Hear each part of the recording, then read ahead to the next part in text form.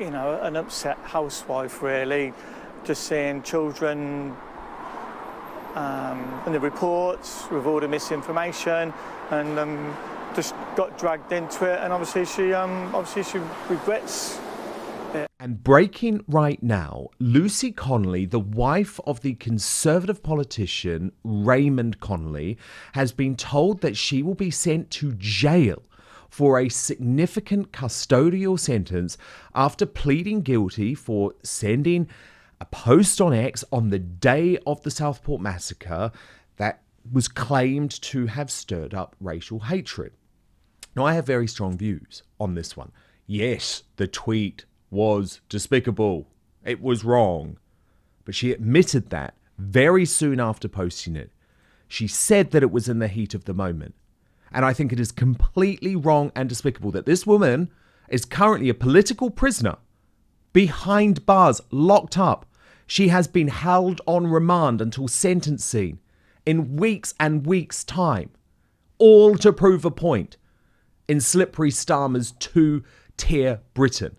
She is a childminder, she is a mother of three, and up until this situation, her rap sheet was completely clear. So what the government and what the justice system is trying to do is make us all terrified to speak out on current events. Now, in a searingly honest interview, Raymond Connolly, who is a Conservative councillor, and let's be honest, that is a big reason behind this politically motivated witch hunt against his wife, spoke out today outside court.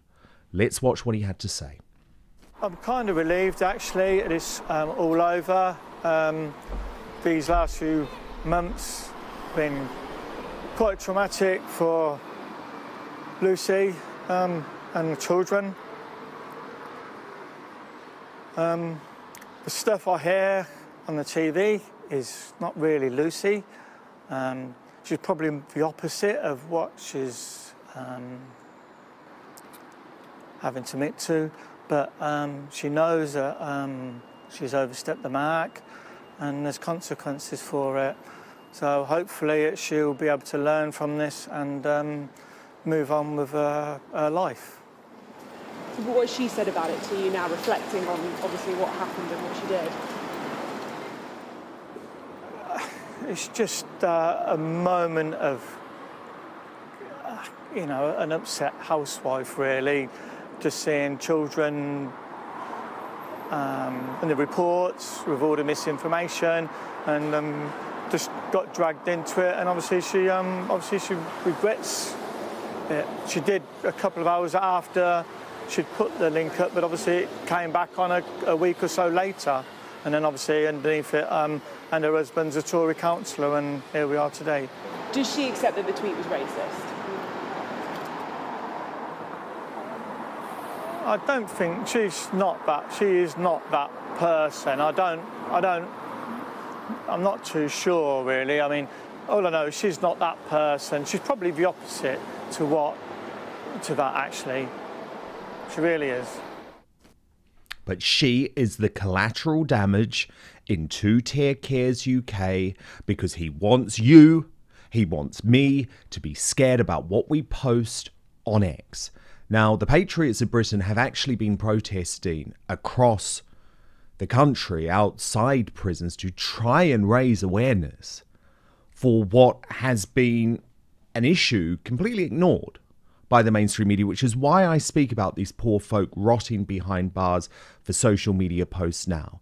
Because whether you agree with the posts or not, and I certainly don't. We just saw Julie Sweeney there. She's serving 15 months. There's a whole load of these wonderful people who made one mistake.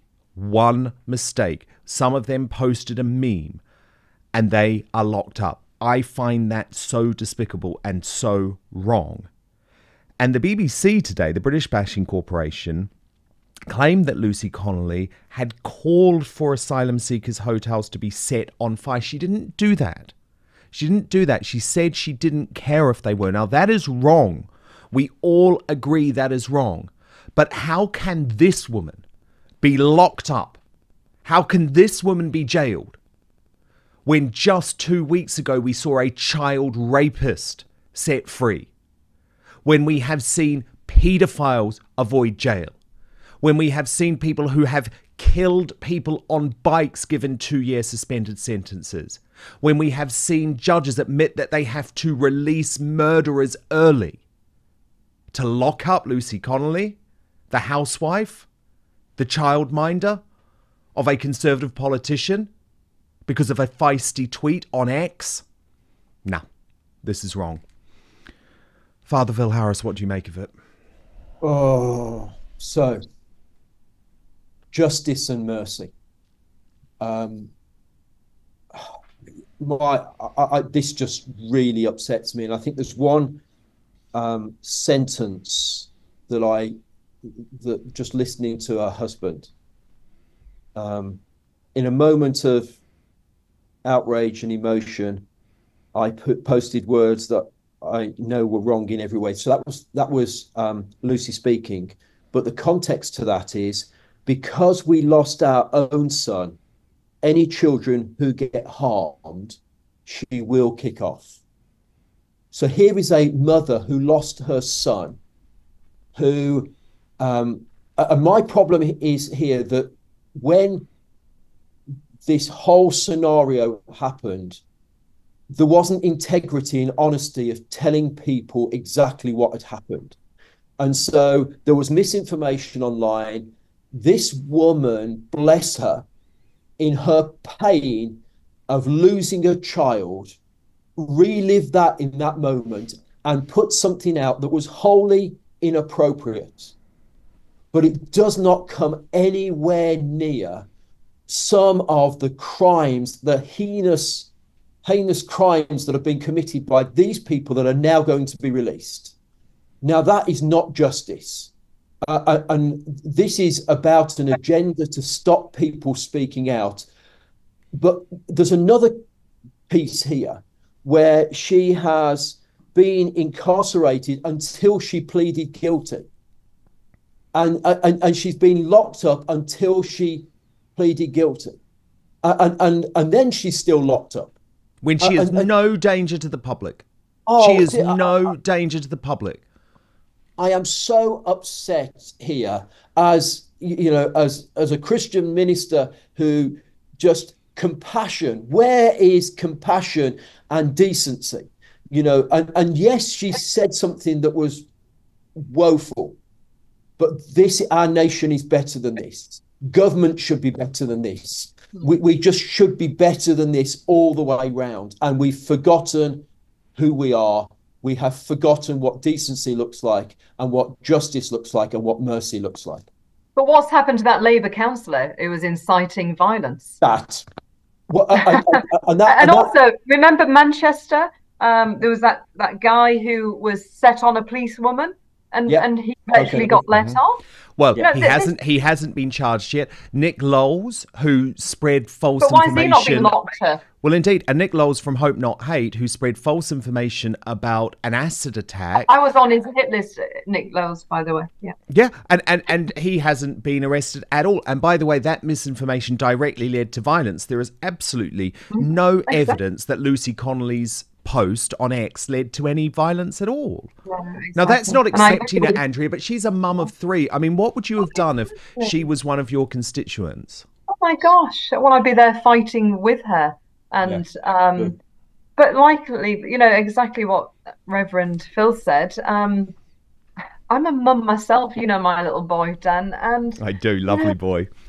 I mean, what she must have gone through, the pain in life, and she's still going through. She's suffered enough, and then to lock her up when she's no danger to society, it's in a bad place. It's in a sad place, this country, and it breaks all of our hearts, actually. So Andrea, do you not think that just locking her up that's all woeful and horrendous, but to then release real criminals, so that she can be locked up, I know there is something so very, very, very wrong.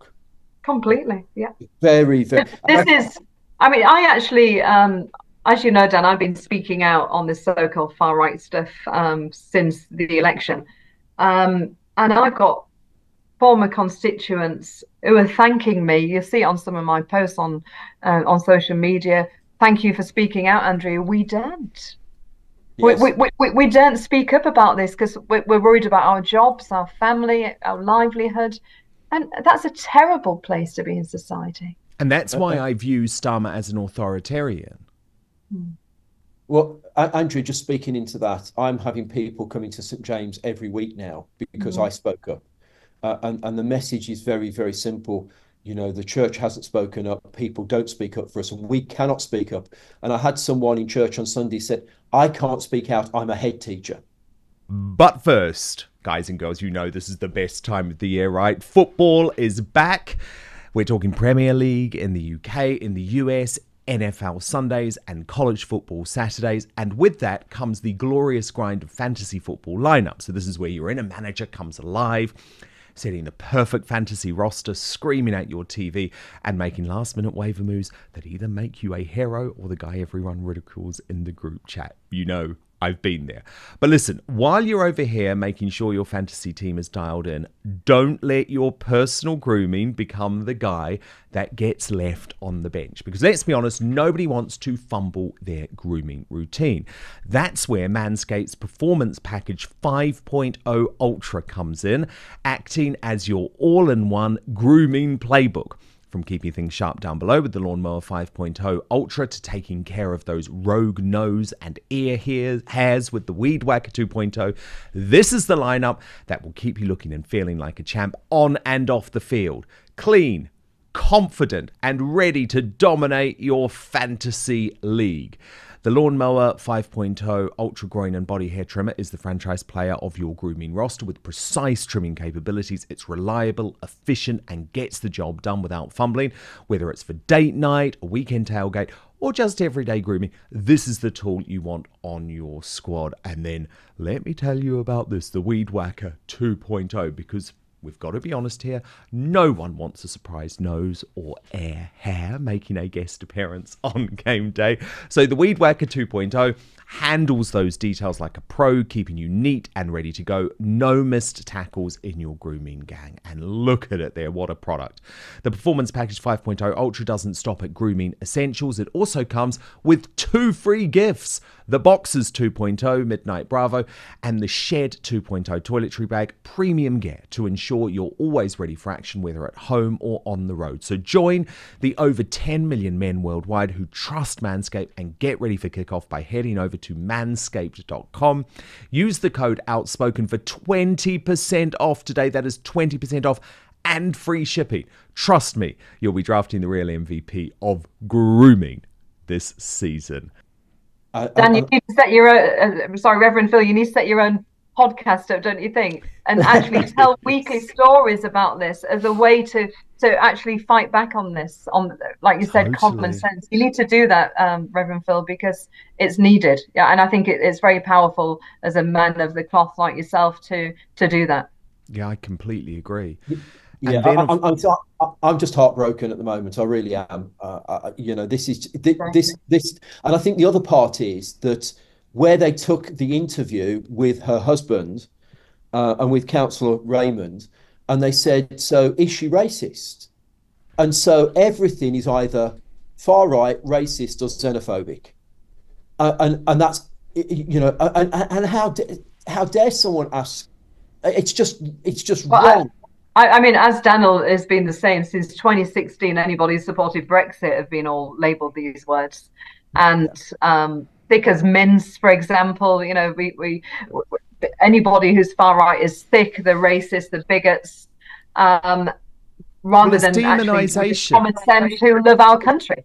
Yeah, it is demonization. It is a war on the working classes. It is a war on the honest, hardworking people who have made this country great. And it makes me so angry. And I look at these people and I feel so horrendous about the fact that they are locked up and that there was political outrage about what they did. Yet, we saw the most despicable carnage at the Notting Hill Carnival, resulting in 2 deaths.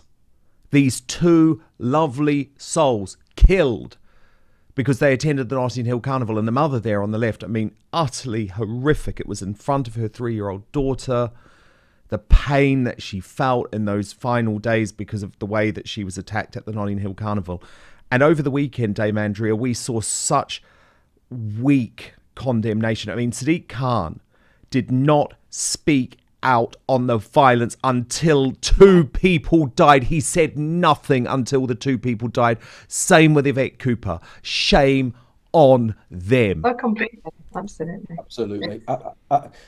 This, I was just looking before the show today, Dan, and just looking at this lovely woman and the circumstances of her death.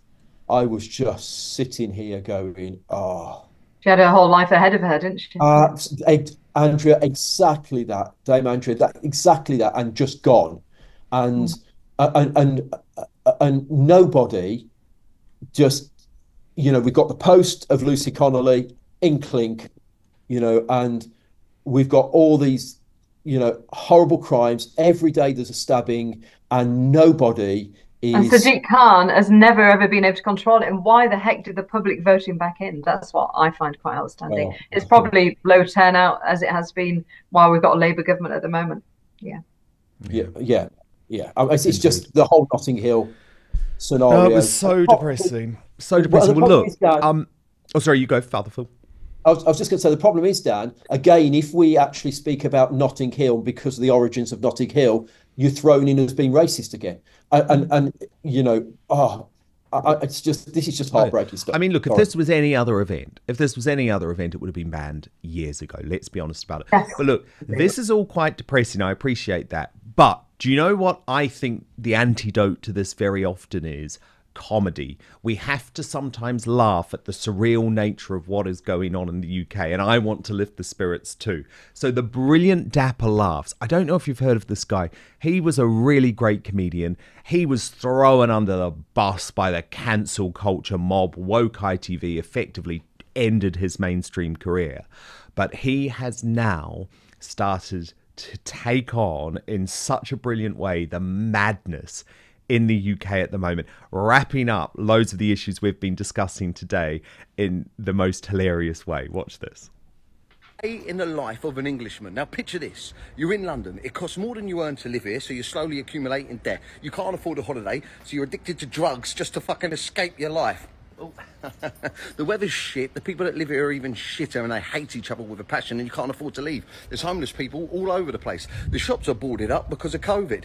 Anyway, you wake up one morning to find out your tax is going up because Labour's in.